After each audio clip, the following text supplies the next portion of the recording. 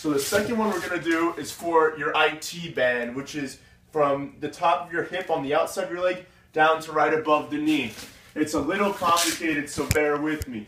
The first thing you're going to do, you're going to go on your elbow off to the side like this, starting at the hip. You're going to have the other leg crossed over that for stabilization. You're going to crawl along just like you did before, down to right above the knee. Find a good point of tension in there and hold it for 30 seconds.